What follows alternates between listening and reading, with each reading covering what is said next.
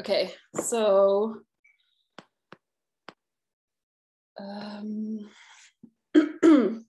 theta oscillations. So I've been talking about it a bit already in the talk. So for this part, as I said, I was hoping to be a bit more interactive. So the general structure of the talk would be to first tell you about where oscillations come from and what are the properties of theta oscillations, how are they involved in learning, and the evidence we have mostly from animal and adult literature. Then an overview of studies measuring theta in infants and children, specifically in active learning paradigms or learning paradigms in general. And then finally, some guidelines on experimental design involving theta oscillations. And like I said, if you are willing to be recorded, please do raise questions, comments, or discussion at any point during the workshop. I was hoping it to be less of a lecture, but more of a discussion. Also, if you know or have conducted studies using this measure that I don't know about or haven't mentioned, please do bring it up. If you're planning to design experiments that would look at theta oscillations, please bring it up so we can discuss how to do this. Okay. Oops. So, rhythmic activity in the brain. So oscillations, so rhythms in the brain, are formed by populations of neurons that fire together and are inhibited together as a result of collective activity of excitatory and inhibitory interneurons. And the speed of oscillations, or the wavelength of the rhythm, determines the temporal windows of processing as well as the size of neurons that are involved in the activation. So as such, rhythms basically enable neurons to fire in synchrony, both locally and also to coordinate multiple areas into large-scale brain networks through phase synchrony. And we have rhythms at different frequencies. So the frequency we're talking about today is theta range, which spans roughly 3 to 5 in infants, 4 to 8 in adults. But we have other frequencies as well, the lowest one being delta, then alpha, beta, gamma, and so on. And slow oscillators, such as theta, so this is sort of the second to slowest rhythm that we know, is particularly responsible for facilitating many neurons in large brain areas, and therefore conducive for information transfer between different structures of the brain, as opposed to local integration, which we know is done by higher frequency oscillators such as gamma activity. Theta oscillations were first reported as the most dominant rhythm in the hippocampus of rodents. And subsequently, using intracranial EEG, MEG, and scalp EEG recordings, theta oscillations in humans have been recorded primarily over the frontal lobes, but also medial temporal lobes, and amygdala and hippocampus intracranially. As I said, they span about 4 to 8 hertz in adults and 3 to 6 hertz in infants.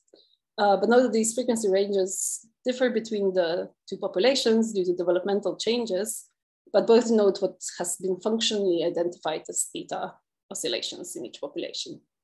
So even though they differ in frequency, they're functionally considered identical. And crucially, theta regions in humans seem not to be only present in isolated areas of the brain, but as I've said before, proposed to function mainly as the rhythm enabling interaction and transmission of information between cortices and between cortices and hippocampus specifically. And the cognitive function most extensively related to theta rhythms, and evidence both on the level of single cell recordings as well as measured by behavioral performance of various cognitive tasks, is the process of information encoding and memory formation. That is, theta rhythms are considered to be associated with learning. And memory formation is thought to result from the modification of synapses and neuronal circuits through long-term potentiation. This is a lasting enhancement of synaptic potentials resulting from repetitive stimulation. And while LTP has been demonstrated in several brain regions, it is most robust and therefore most documented in studies investigating the hippocampus. And critically, the induction of this plasticity, so long-term potentiation, is favored by coordinated action potential timing across populations of neurons. And in particular, it has been shown repeatedly that it's strains of stimuli delivered at intervals equal to theta frequencies that are found to more readily induce long-term potentiation than similar stimulation at other frequencies. And therefore, inducing theta oscillations during encoding can directly affect the changes in synaptic plasticity. In other words, theta activity can directly modulate memory formation. So the evidence that we have for this causal role of theta in learning mostly come from animal research, or at least the beginnings of it that do. In addition to single cell levels, where we show the increased long-term potentiation, animal researchers provided numerous studies showing hippocampal theta also affects learning as measured by behavioral tasks. For example, hippocampal theta is positively correlated with performance of romance in a maze task and differentiated between correctly and incorrectly remembered odors in a recognition memory task. Critically, like on single synapse LTP level, a causal role for theta in learning has been demonstrated on behavioral level using interventions. Administering lesions to the septum, which disrupts the pacemaker for theta, or pharmacologically blocking theta, result in impaired or slowed acquisition rate on classic conditional paradigms. And in contrast, pharmacologically enhancing theta rhythms, which you can do by blocking serotonin, results in better performance in similar tasks. And the same effect on learning was achieved when hippocampal theta activity was artificially enhanced by electrical stimulation. And when measuring spontaneous theta activity online and administering training either contingent on episodes of increased hippocampal theta or hippocampal non-theta states, theta oscillations during training were found to boost the learning outcome, whereas their absence had a detrimental effect. And furthermore, even sort of baseline resting state theta differences between individuals can differentiate basically whether individual rodents were successfully, how fast and how successful they were at completing maze tasks. So this was recorded again in the hippocampus prior to conditioning, and the amount of theta before training predicted whether or not, or how well the animals would learn the new activity. In humans, studies investigating the role of theta in processes of encoding have relied largely on EEG measures recorded on the scalp. The relationship between scalp recorded theta and encoding was first demonstrated in a series of studies by Klimesh. For example, in a study of sort of incidental learning, authors found that the items that were later remembered were associated with larger theta synchronization during encoding than items that were forgotten. And studies such as Göttingen using MEG demonstrated that theta activity in the medial temporal lobe demonstrated a strong predictive relationship between theta power shortly preceding the stimuli onset and later recall of that stimuli.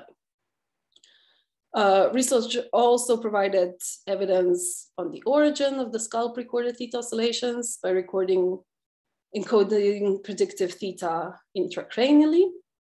So these were patients that had implants in the brain that allowed for intracranial recordings while they were learning on tasks, and recordings from single neurons in hippocampus and amygdala while participants were learning new stimuli demonstrated that, as in animals, the accuracy of phase locking of the neurons to the theta rhythm during encoding predicted both whether the stimuli would be recalled or forgotten, as well as the subjective strength of memory as reported by the participants. And although these loops, these relations are not conclusive in humans, the research investigating the effect of theta activity on encoding that we see on scalp and intracranial EEG parallels the well-established findings in animal research and supports the thesis that theta rhythms may induce synaptic plasticity in the human brain as it does in rodents.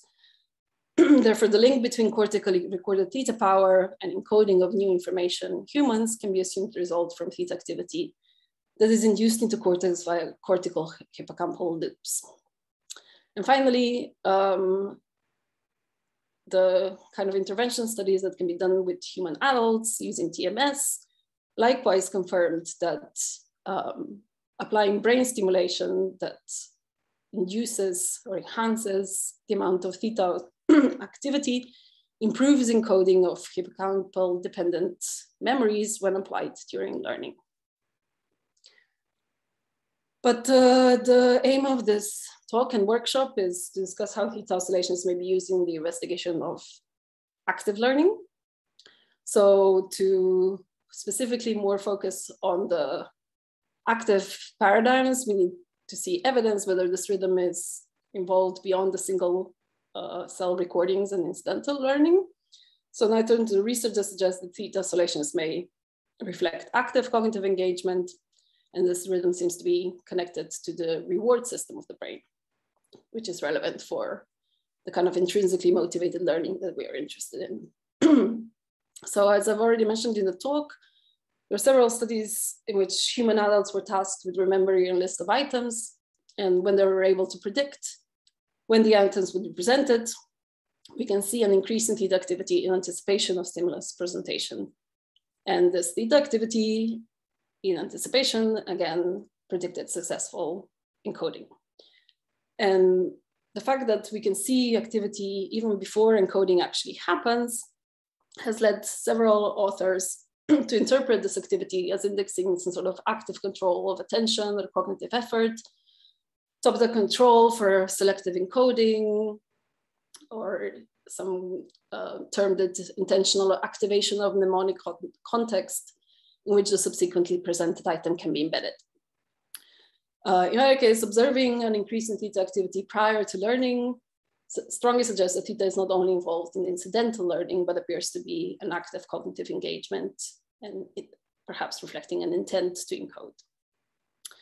And moreover, when in these tasks, adults are promised either high or low monetary rewards, for example, for remembering items, a strong predictive relationship is found between the power of pre-stimulus theta activity and the subsequent memory performance, but importantly, only when learning takes place in the prospect of high reward. So reward anticipation facilitates memory encoding, and this is suggested to happen by inducing theta oscillatory activity before an event is perceived, providing a link between theta effects on memory formation and theta in response to reward expectation found in animal research. And moreover, like the neural activation measured in states of curiosity using fMRI, theta oscillations induced by external or internal reward were partly localized to the reward circuitry of the brain. Like the curiosity-induced neural activity, theta was proposed to modulate the effects of the dopaminergic system on hippocampal activity, and through that, influencing memory formation. So there appears to be a strong association between reward processing, be it external monetary rewards that are manipulated in experimental paradigms, or intrinsic curiosity, for example, and theta and memory enhancement. And the link seems to be the dopaminergic system, which is modulated by theta and the reward, and which in turn affects the hippocampal activity and memory formation. And although the direction and the exact relationships between these oscillations, motivation, and encoding are still not fully understood, the evidence that links these processes is pretty convincing in that we can grant the interpretation of significant scalp recorded oscillations in theta frequencies where someone can predict when the information will be provided as reflecting either extrinsically or intrinsically motivated preparation for information encoding. Okay, so that's the evidence we have from animal and adult research, which is pretty extensive, and this was not an exhaustive summary at all. Oops, sorry. But now I turn to the population that we're almost interested in, which is infants and children. And so the reason why I started looking at Theta to start with is because the benefits of having a neural marker that could elucidate mechanisms of learning and especially motivational aspects of learning without relying on behavioral expressions or self-report is arguably most obvious when you're dealing with populations that are nonverbal, such as infants. So in this section, I will review a selection of studies that have measured Theta activity in various contexts of infant learning, as well as children learning in some cases. And then I move on to some more practical considerations for experimental design using Theta as a measure. Okay. So one of the obvious, although perhaps poorly defined elements of active learning is sustained attention. And sustained attention and its neural underpinnings in infants was first investigated by Elena Rekova. In their study, EEG activity was recorded in 8 to 11-month-old infants under conditions that they termed internally or externally controlled attention and a baseline condition. So I believe the externally controlled was watching soap bubbles, and internally controlled was exploring objects. So not exactly well-matched conditions, but nonetheless, they found higher power of Theta oscillations during internally controlled attention compared to other conditions, predominantly over the frontal and temporal recording sites. And importantly, the power of frontal Theta activity was shown to correlate with the abilities to sustain attention in 8-month-olds. In a more recent and more detailed analysis of neural activity and visual attention during free play with objects, Sam Was and colleagues have found that the Theta power preceding each visual fixation was shown to positively predict the duration of that fixation. But it did so only when infants were playing with objects on their own and not when their visual attention was guided by an adult partner. So they had two conditions, one in which an infant was interacting with an adult and one when they were playing on their own. So this suggests that Theta activity can offer us insights into infants' intrinsically guided attention beyond its behavioral manifestations, because interestingly, correct me if I'm wrong, Sam, if you're still here, but I believe that the bouts of attention were in fact longer when the infant was interacting with an adult, but the Theta activity was lower. So it seems that this measure can offer either complementary or perhaps measures that go beyond the behavioral manifestations of infant attention, and can also enable us to study how external factors such as social interactions influence these processes. And beyond mere measure of duration of attention, a crucial aspect of active learning is also directing attention to the relevant information in the environment. This was investigated in a study looking at perceptual narrowing. I don't think the Theta was in fact the main measure of interest here, but what they did find is that when they it was auditory stimuli of syllables, either in a participant's native or foreign language, which also had frequency modulation, so some of them were frequent and other ones were sort of oddball. And what they found was that 6-month-olds indiscriminately paid attention more to the frequent syllables regardless of the language they were listening to.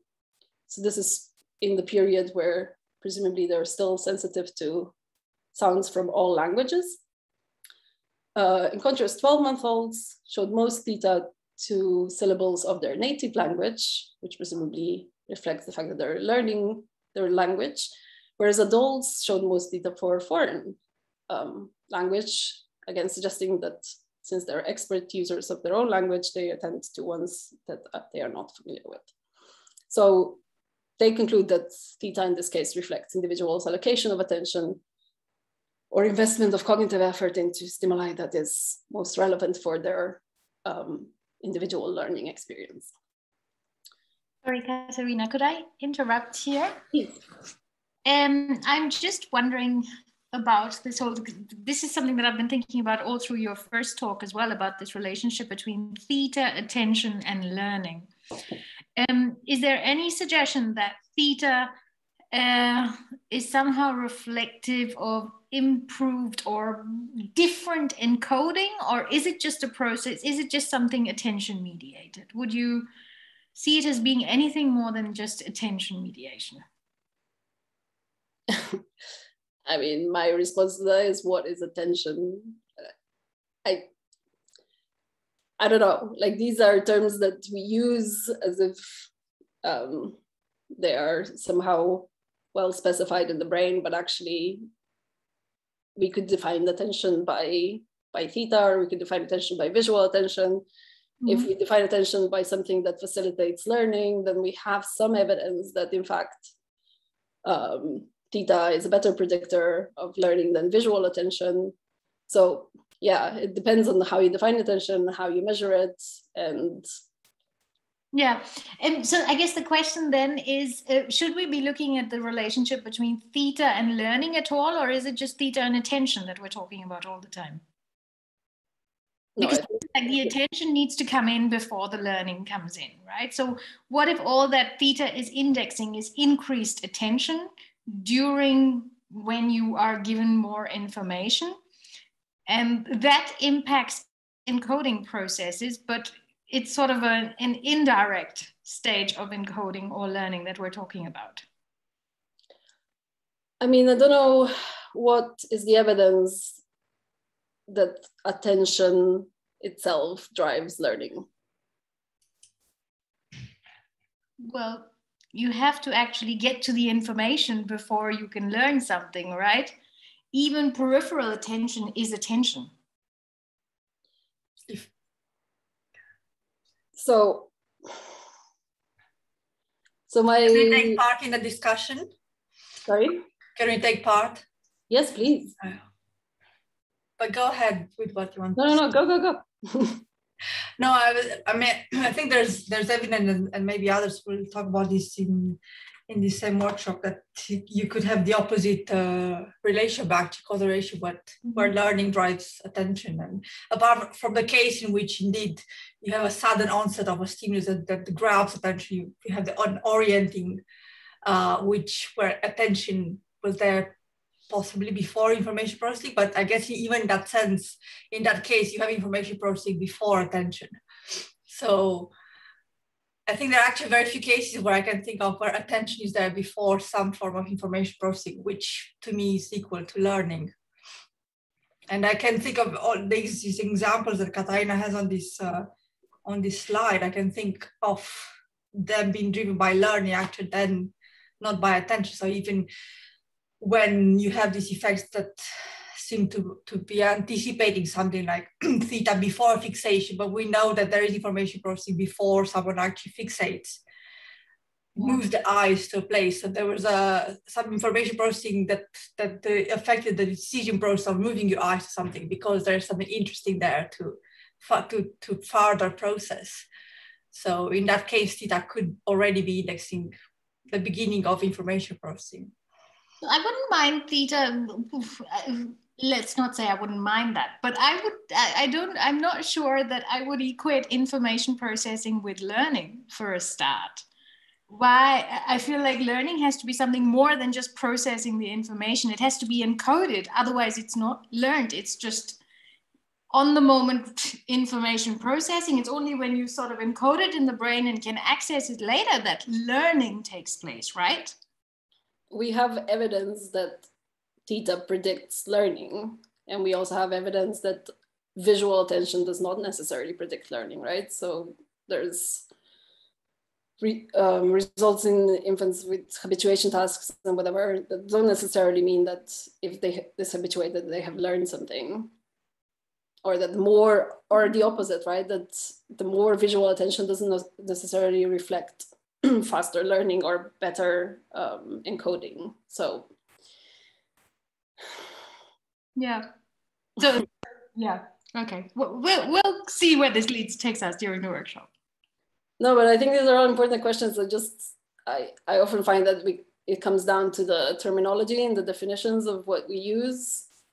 I personally find the data convincing on this rhythm being involved in actual encoding. And whether you term it attention or information processing or which leads which, and I agree that often attention can follow information processing, but where does learning come online? Yeah, cool. Garrett? Yeah, hi. Hi. Hello. I have a more general question. Maybe I missed that, but comparing it with like ERP signals, because ERPs are often linked to a specific part of the brain or to the scalp. So am I getting this right? That theta seems to be, it can occur anywhere basically, but are you saying that no matter where it occurs, it has this kind of common role, or could it not be that you know, a hippocampal theta is fundamentally different from a frontal cortex theta? Just wonder how general you understand the role of theta to be. Yeah, so I discussed some of the localization parts later on. I don't think really even with any EEG measure, we can make strong conclusions about where the signal originates from necessarily, right? Because where you detect it on the scalp isn't necessarily where it comes from. But it is, and there's some consistency in where we record or where we have effects in theta, which is mostly frontal, but the adult literature with using different measures shows these cortical hippocampal loops. And especially with the memory formation ones, it's specifically in the hippocampus. But yeah, in terms of localization and where it originates, I would be very careful in concluding, based especially in infant data, what the theta we are recording actually reflects, although there is some consistency with adult research that, I mean, we don't have any reason to think they're different processes, but we also don't have evidence that they are the same. I'm not sure I answered your question, sorry. No, you did. Can I quickly ask a follow-on question, which is kind of very mechanistic, because it kind of still boggles my mind to even imagine how they can, how synchronized oscillation can emerge across the brain. So is the idea that there's some kind of common rhythm providing area that branches out to the areas that get synchronized, or is the idea that synchronization kind of emerges in a self-organized way by interaction between two areas? I believe it's both. So from the, sorry, let me just go back to the animal research. So here they did directly, let me just check the right reference so that I don't get it wrong. Yeah, so when they administered lesions to the septum, which is apparently a pacemaker for the hippocampal theta rhythm in the rats, that disrupted the synchronization and therefore disrupted the encoding. But a lot of oscillations, as far as I understand, indeed actually emerge from sort of interactions between neurons that eventually basically interact with each influence each other until they become a synchronous movement.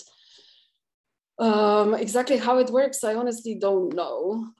There's an amazing book, if anyone's interested to dig deeper into this, called Rhythm of the Brain by Bujaki.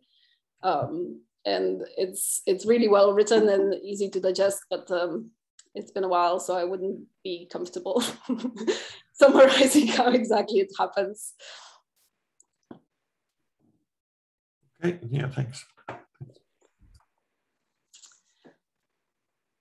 Okay, shall I move on? Are there more comments or questions? There are some comments on the chat. Let me check that.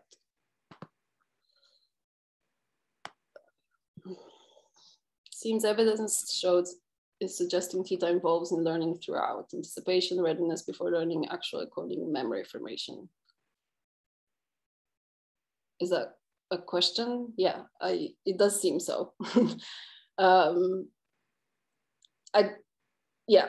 I think the main role is actually encoding, but if you know that information that you are motivated to learn will be presented, then these rhythms might be engaged even in anticipation. It's also been shown in retrieval of memories. So when they measured theta during recall, they also have stronger theta during before recalling items that were correctly recalled as opposed to ones that were incorrectly. So yeah, it seems to be an encoding, retrieval, and anticipation rhythm, which also in a way makes sense when you retrieve a memory that you reactivate the same processes, but yeah. Then another comment may be interesting in relation to discussion on the source of theta and its role. Okay, so this is a paper. Thank you for the reference. I'll check it out later.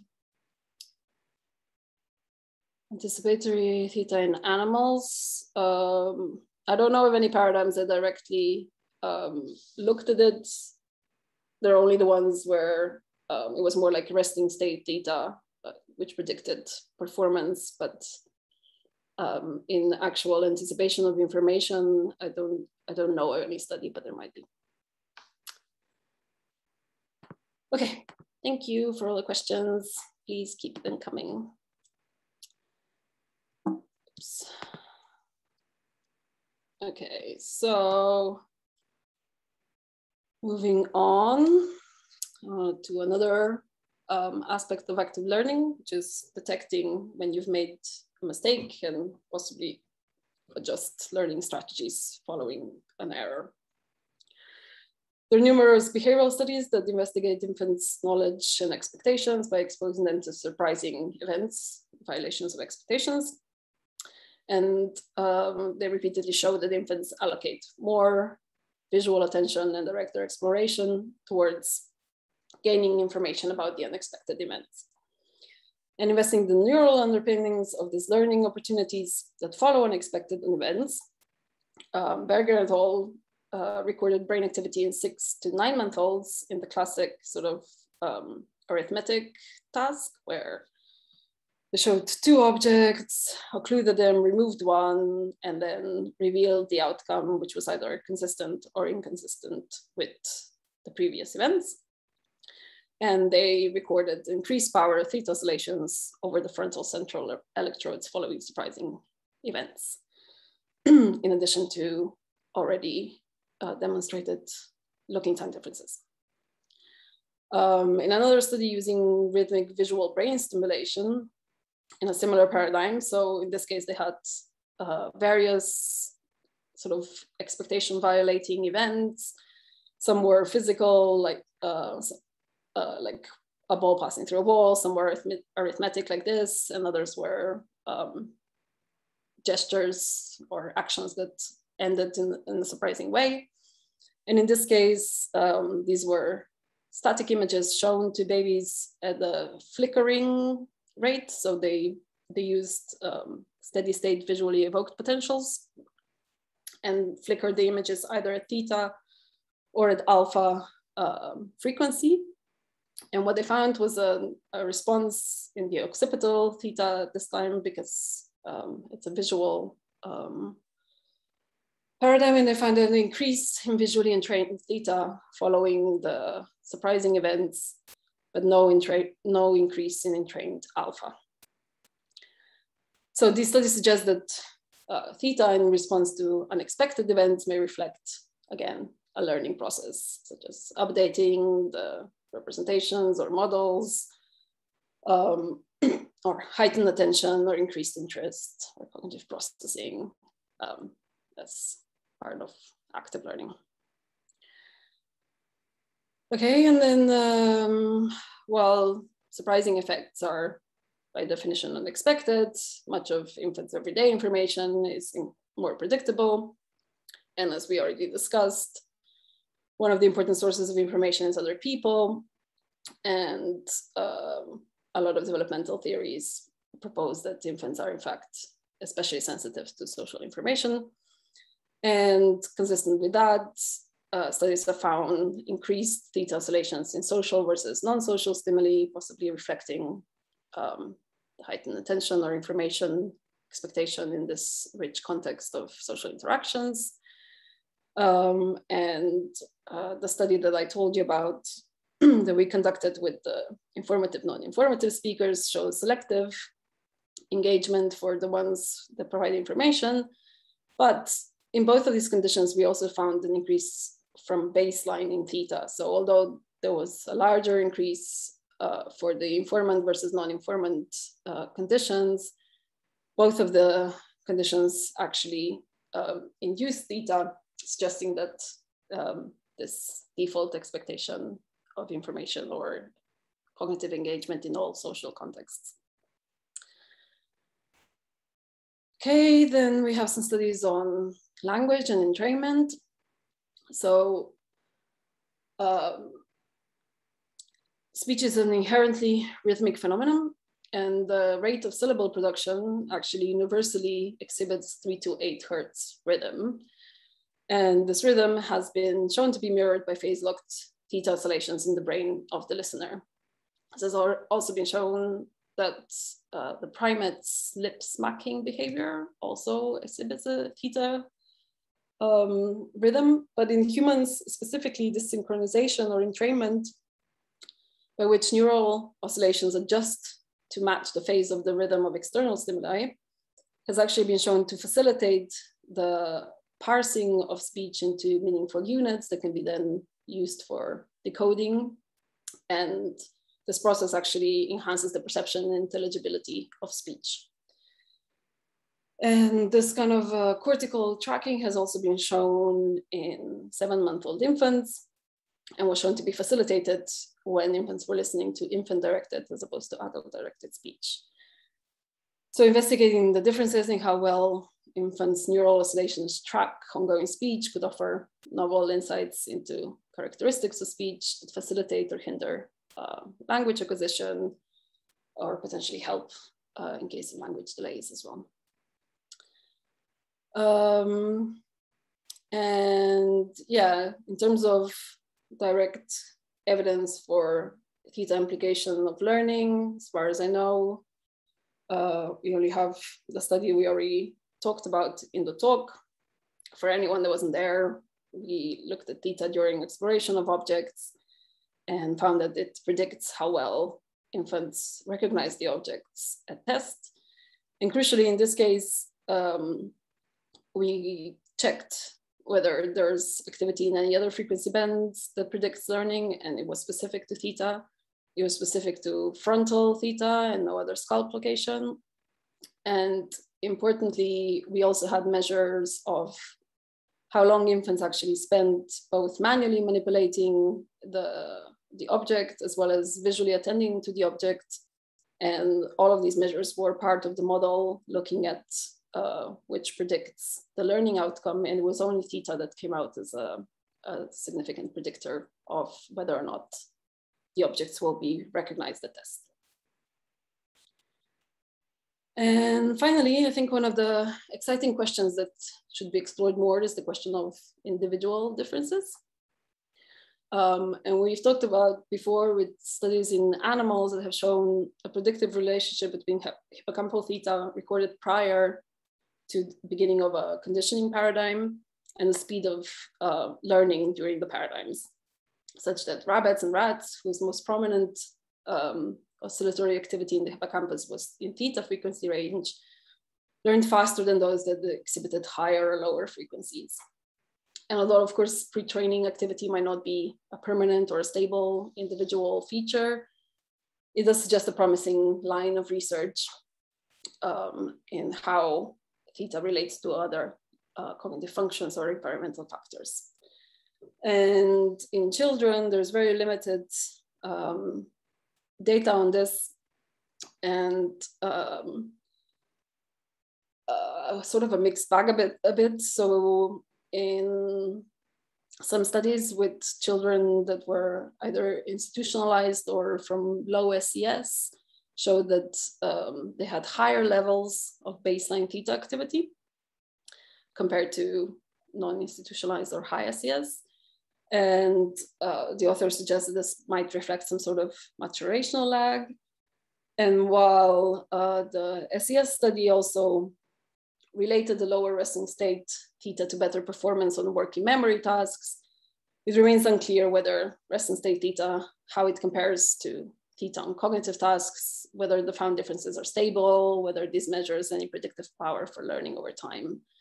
There are two more recent studies that do address these questions partly,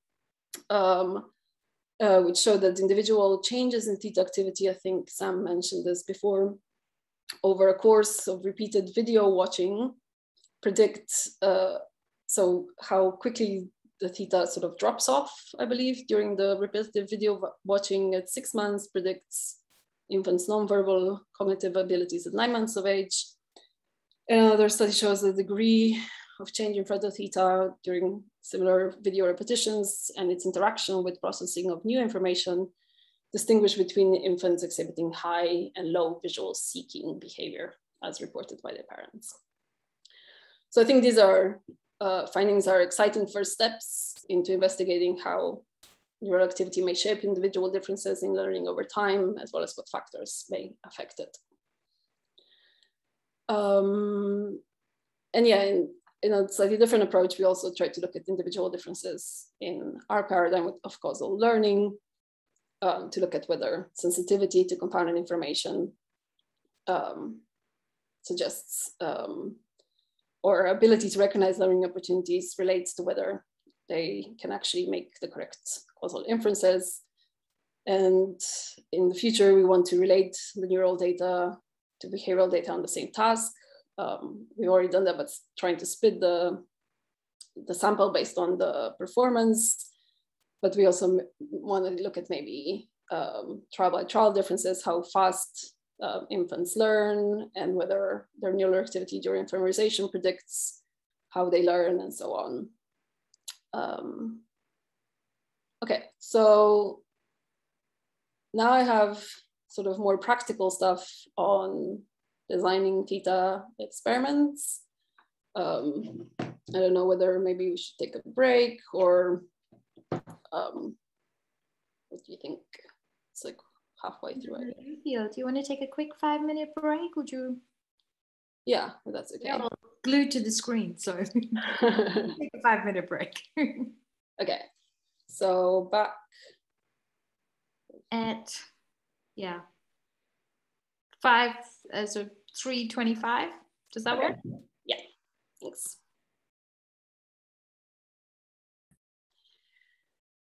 Okay, so the last part is practical considerations for experimental designs using theta measures.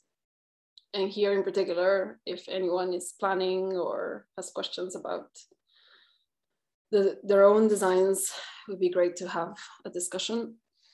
So I just prepared some broad guidelines or tips from my experience. Okay, so first, with respect to localizations of effects. So both adult and infant or children studies report mostly frontal theta activity. In our studies using the 128 channel system, we use either these 9 electrodes or the surrounding ones as well. So this would be like FP1, FP2, FZ. Some also found effects slightly more centrally, but the ones that report frontal activity are predominantly in this area and equivalent to other systems, obviously. So this frontal effects have been shown in exploration of objects, also relation to learning, in the changes during video watching that I mentioned before that are predictive of cognitive abilities later on, in expectation of information in social contexts, and also endogenous attention and in violation of expectation. Other locations that have reported effects in sort of cognitive learning tasks in infants were central, in the case of SAM studies with the joint versus solo play and Theta predicting bouts of attention. Then the one using the SSVPs reported occipital, but that's because it was in trained visual Theta. And in our case of the anticipatory Theta, in social context, we also found effects in bilateral temporal sites. So there's some indication that there was stronger Theta in frontal sites for sort of functional data, functional information, as opposed to verbal information being stronger in the temporal sites, but these are not conclusive. It's just sort of descriptive information, but there might be localization effects based on the content of the task.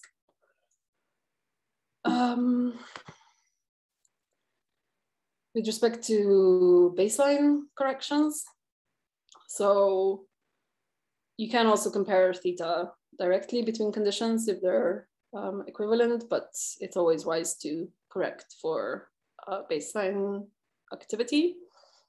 And what's important to know in studies looking at any oscillations, in fact, is that it's recommended to have 2 full cycles of the lowest frequency in your range to correct for the baseline condition. So Theta in infants is approximately 3 to 5 hertz, which means that 2 cycles last about 666 milliseconds, so 2/3 of a second. So if you're looking at higher frequencies, that period would be shorter. But for Theta, it's recommended that a minimum 600 milliseconds of baseline is included for the correction. It's also good to have baseline immediately before the period of interest. That is a general rule, I believe. And ideally try to avoid any rhythmic activity in either visual or auditory domain. For example, I use this kind of inter-stimuli attention getter, which seriously interfered with my Theta recording because this elicits a lot of Theta.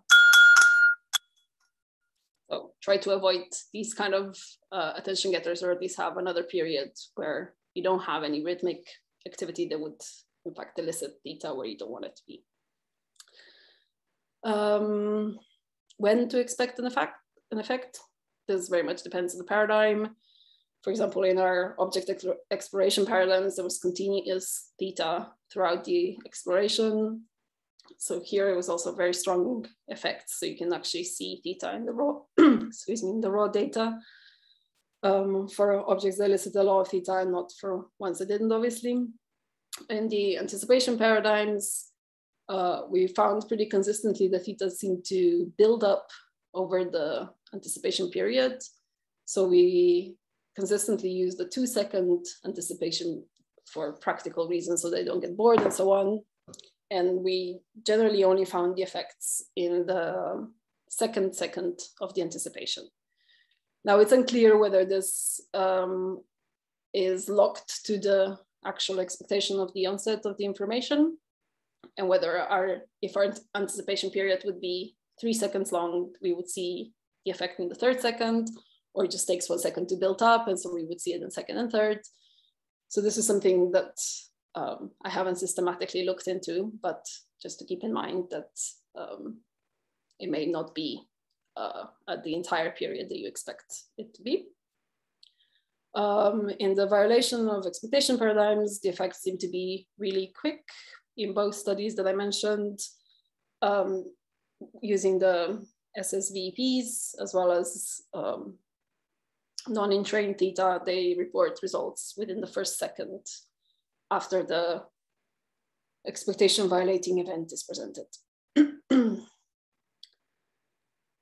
With respect to this frequency range, this is also a little bit loose. So most studies report effects in 3 to 6 hertz for infants and 4 to 8 for adults. Again, as I said before, this frequency differs between the populations, but is considered to be functionally the same. But the exact frequency range can vary based on age. So if you're studying 12-month-olds or 3-year-olds or adults, and you can either predetermine the frequency range based on existing literature with your population. Some also take the approach of actually looking at the frequency power spectrum and selecting it from there. So for this, you kind of have to have either a resting state task or something that is non-related to your experimental, and you can perhaps identify where the sort of the more strongest theta frequencies are and select based on that. But this is not very common. This is something also relating to the question we had raised earlier, number of trials that you want to include. Like I said, in the original studies, we had a cutoff of 10 trials per condition within subject. But this, of course, varies based on length of trials. In the object exploration, where we had one trial was considered one object, so 40 seconds, we had a minimum of 10 seconds of artifact-free data while the infant is playing with the object, but it would vary between 10 and 40 seconds, basically.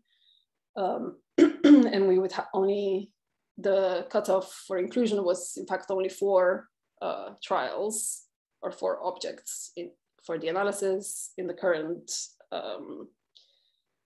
causal reasoning task, like I said, I have 4 trials per condition and they're 8 seconds long. So there are no strict guidelines on this, but like I've also already said, theta is generally a very strong signal. You can even see it while you record. And so much fewer trials are typically needed to find an effect than with, say, ERPs. And then relating to the question raised by Gert, with respect to localization and what we can actually conclude from it.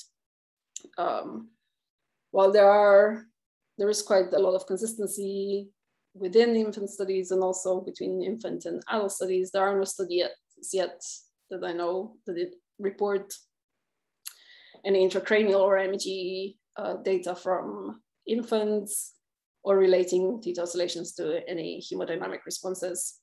So we don't really know whether these conclusions that can be drawn based on adult and animal research about the effects on the dopaminergic system and hippocampal activity and memory formation are warranted in infants. We don't have evidence against it, but also no actual data to support strong localization conclusions. And that's kind of it for me. So most of the stuff that I presented is taken from this review paper, opinion paper on theta in infants and active learning, which has also been distributed. So if you want to look up any of the studies, they should all be in there with the exception of maybe a few. And yeah, now I very much encourage questions and discussion. Thank you.